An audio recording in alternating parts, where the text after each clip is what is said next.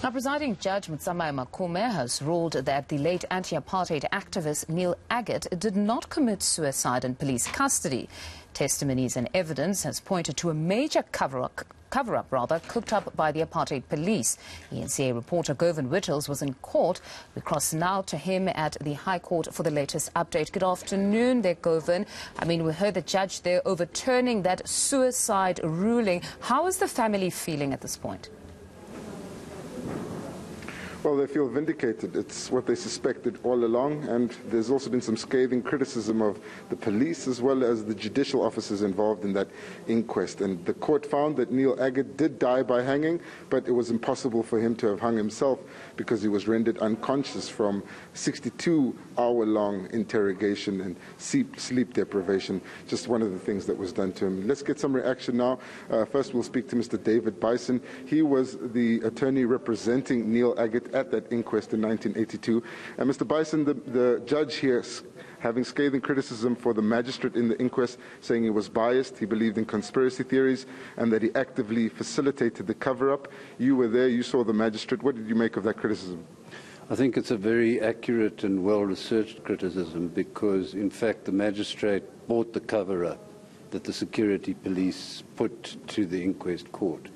And this was very obvious to us at the time, because it was the finding of today's court and the second inquest under this very meticulous judge that, in fact, the security police who interrogated Neil were responsible for his death, completely contradictory to the earlier finding in 1982. And certainly some vindication. Let me bring in now Ms. Yasmin Suka. She is the chairperson for the Foundation of Human Rights, also a former TRC commissioner. Ms. Suka, this is now the second case where the findings of inquest during apartheid have been overturned. The first was Ahmed Timol. Now the High Court finding that Neil Aggett also died due to action by the police. What do you think this represents for the quest to uncover what happened to anti-apartheid activists that have gone missing or whose deaths have been classified as something that the activists don't agree with? Well, this is a vindication for the Aggett family and the families of the 300 cases that the Truth Commission handed over to the NPA more than 23 years ago. And sadly, of course, in the Ahmed Timol matter, you had Ja Rodrigues die, but using the legal system to evade any kind of accountability. I think this finding is really important because there are two issues. The one is that the security branch have been found to be responsible for his death, but you also have a number of security branch members who are still alive. And I think the judge made it very clear that they should be investigated.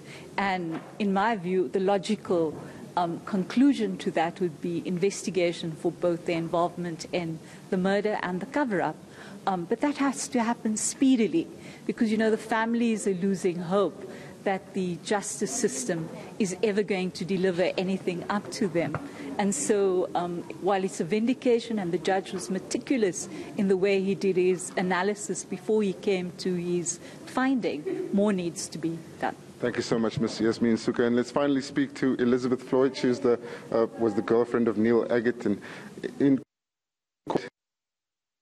quoting some of the testimony saying that when they told you that Neil Aggett had died, you screamed to them that they have killed him. And today you've got the vindication from the judge after so long. How do you feel? Look, it's 40 years later, so it's extraordinary that we've reached this stage after such a long time. The first inquest was done under extremely intimidating circumstances. It was very brave of the detainees to come forward at that time. And it was a huge exposure of torture by security police that the general public of South Africa didn't know about. So reopening the inquest nearly 40 years later, I didn't expect much. I thought the information that we had died. They did work on the detailed work done in the first inquest and built on it, and there's been very thorough investigation led by Frank Dutton. Very meticulous work by the legal team, headed by Howard Varney with Weber Wenzel, and this judge has been meticulous. So it's quite an astounding result for the judge to say so clearly he was murdered. It's a long history of the security police killing people in detention or out of detention, and then putting it up as a suicide. And it's a very cruel thing to do to all these families and close people around them. So it is something of a breakthrough, but this should have been done 20 years ago. All right, thank you so much. That's Elizabeth Floyd, former girlfriend of Neil Aggett, and we'll have to leave it there because we are out of time, but there certainly is more action expected following the judgment, especially regarding the investigation and possible charging of security branch officials that were involved in either the murder or the cover-up.